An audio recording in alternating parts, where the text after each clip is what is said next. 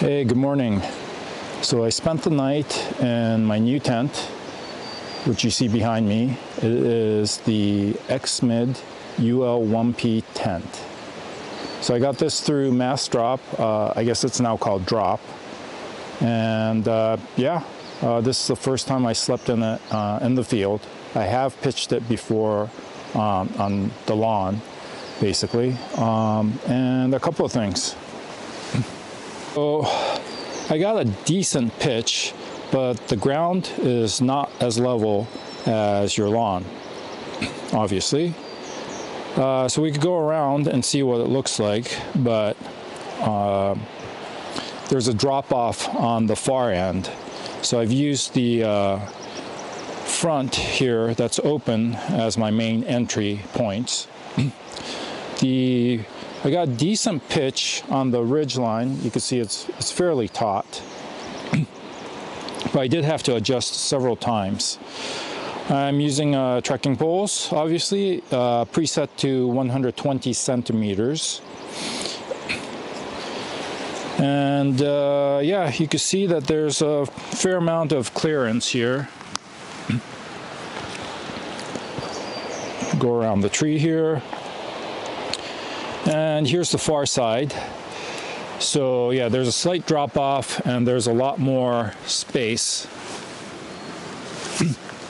that you can see.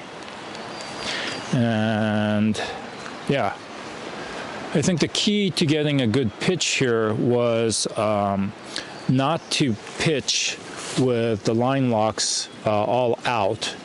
Instead, I pitched it already pre-tightened to keep it closer to the ground. If I had pitched it with the line locks out to get a tight pitch, you would end up putting the stakes further away from the tent, which would have created even more of a gap. I guess you could adjust that by reducing the height of the trekking pole that's in there. And here's the other corner. And this is kind of what it looks like. Absolutely no problems with any kind of condensation. Obviously, I have a fair amount of gap there, so I think it was a fairly quiet night. And yeah, so far so good. I think the venting worked great. The inner tent, I did have to make a few mods here in the inner tent. The main thing being, I think you can see here that the shock cords provided ended up being too short. So when I had the original shock cords and just attached to the mitten clip there, what ended up happening was on the outside, I noticed that this pitch ended up being scrunched together, thereby always being loose, and that was from the tension of the inner tent pulling on it, the inside. So I realized I had to relieve that tension, and the only way to really do that is to either put in a longer piece of the attachment clip, this piece, which would have been doable, but I didn't have anything of that gauge. So what I ended up doing was increasing the size of the shock cord. So here's the original, and here's what I put in.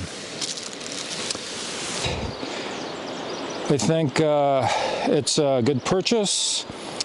I'm only 5'9", but I did feel that if you're 6 feet or taller, this inner tent will feel cramped, especially if you're using a height, I guess.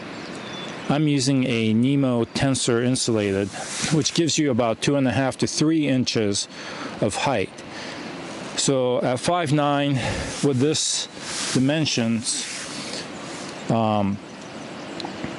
Yeah, my sleeping bag was not touching if I positioned myself exactly correct. But you can kind of see from the wall height, 3 inches up, plus your sleeping bag hood.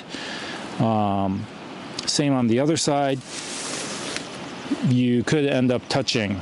And there's a fair amount of space between the inner and the fly. So yeah, if you're going to be making a Gen 2 of this, I think it's okay to lengthen the inner tent a bit to accommodate those taller people. So that was a first use impression of the X-Mid UL1P tent.